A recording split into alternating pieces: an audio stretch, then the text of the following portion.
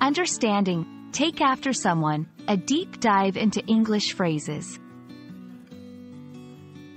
Hello and welcome to our channel. Today, we're exploring a fascinating phrase in the English language, take after someone. Whether you're learning English as a second language or simply expanding your linguistic knowledge, understanding such expressions can greatly enhance your fluency and comprehension.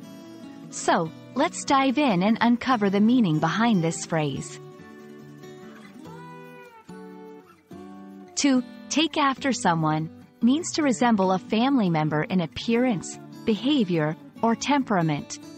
It's often used to express the genetic or learned traits that pass from one generation to another. For instance, when someone says, "You take after your mother," it means you have qualities, either physical or personality-wise, that are similar to your mother's.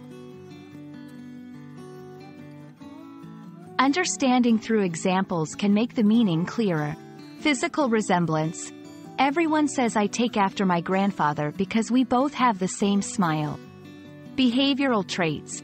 She takes after her father in her love for music. They both play the piano beautifully. Temperament. He takes after his uncle's calm and patient temperament.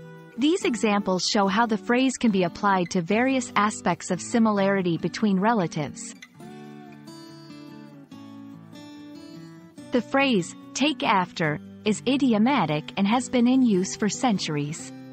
It originates from the idea of taking or inheriting certain traits or characteristics from predecessors. Understanding its origin helps in grasping the full nuance of its usage in modern English. Be specific. You can make your conversation more engaging by specifying the trait or characteristic you're referring to. Cultural sensitivity. Remember, the concept of family resemblance in behavior or appearance can be perceived differently across cultures. Practice. Try using take after in your sentences to describe friends or family members, enhancing your fluency in English. We hope this video has shed light on the phrase, take after someone, and enriched your understanding of English expressions. Remember, language learning is a journey filled with discovery and growth. Keep exploring, and don't hesitate to take after the linguistic adventurers who've come before you. Thank you for watching, and see you in our next video.